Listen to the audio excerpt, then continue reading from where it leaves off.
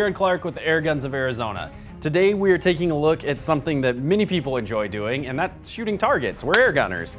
What we have specifically here in front of us are the Steelplinker knockover targets. There are two types of targets, and I have them both in front of me here. There's the traditional field target type that is a pull to reset, meaning you anchor this in the ground, you tie a string around this. When you hit the kill zone, the whole thing falls, and you manually pull it up to reset it.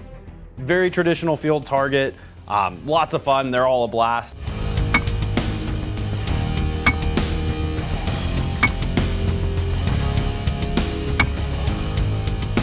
And then this style over here is the shoot to reset. You shoot and you hit it. So now you have this orange below that you shoot to then reset the kill zone. So these are cool because you could set 2, 3, 4 of them out and not have a bunch of strings that you need to pull, a bunch of strings crisscrossing. These are standalone. So you shoot, you hit the kill zone and knock it over, you shoot it again, reset the kill zone. You can do it all day.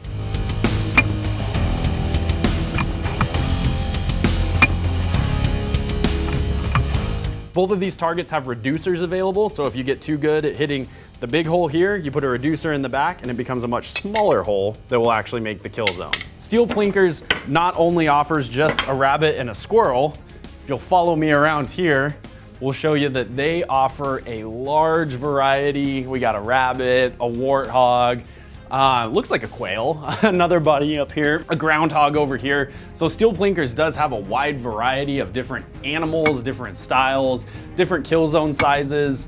In the world of targets, Steelplinker is huge. They make everything you could possibly imagine. We have an alligator down here, nice big kill zone on the head. And then a personal favorite, I can't imagine why, but this nice blue, red, yellow logo. So it's beyond me, but I'm just kind of personally drawn to this one right here.